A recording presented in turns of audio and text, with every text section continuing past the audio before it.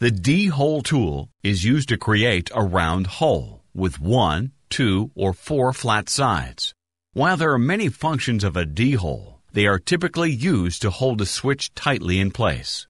In this tutorial, I will create a single D-hole above the audio text already on my panel. Then, I will create a series of 4 D-holes positioned in each corner of our sample panel. I will start by selecting the D-hole tool at the top of the screen. I'd like to place this D-hole directly above the audio text. So, I select the reference tool at the top that allows you to place an object in relation to another object. I then scroll over the audio text and click on the reference point.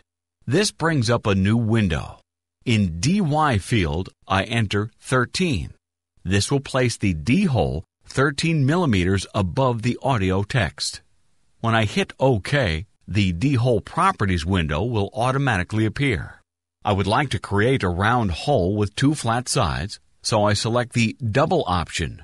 Next, I enter the diameter of the overall circle.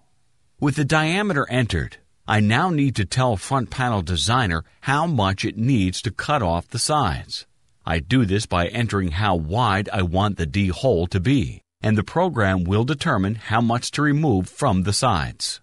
For this D-hole, I would like it to remain in the upright position, so I will not do anything with the rotation field. Next is the tool selection option. Depending on the parameters of your device, consider using a smaller tool to get tighter inside corners. But note, using a smaller tool can also increase the price. At this point, my D-hole is complete. I hit OK to place it on my panel. Next, I want to create a series of D-holes that are positioned proportionately in each corner of my panel. I will begin by creating the first D-hole in the series in the bottom left corner. With the D-hole tool still selected, I press the M key to position this first D-hole. I would like to create another D-hole with 2 flat sides. So, I make sure the double option is selected within D-hole properties. Now, I will enter the diameter of the overall circle, which is 6.1 millimeters. Next, I enter a width of 3.5 millimeters.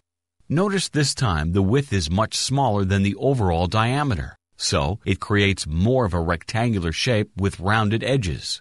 With the first example, the width wasn't too much smaller than the overall diameter, so it maintained more of a circular shape.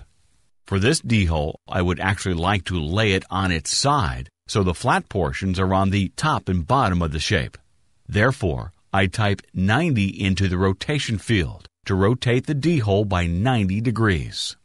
For this demonstration, I will leave the automatic selection box checked, allowing Front Panel Designer to determine the tool to use. Rather than recreate the other 3 holes in the series, I'm instead going to mirror this D-hole on the other side of the panel. I press the spacebar to switch to the Select tool.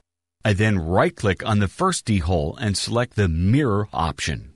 I'm going to first mirror this D-hole to the right side of the panel, so I select the Mirror Horizontally option.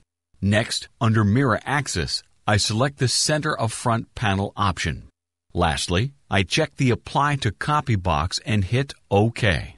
This will create a mirrored duplicate of the D-hole I just made and place it in the same position on the opposite side of the panel.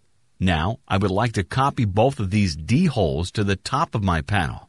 To do this, I select both D-holes, then hold down the Shift key and press the S key to bring up the mirror menu again.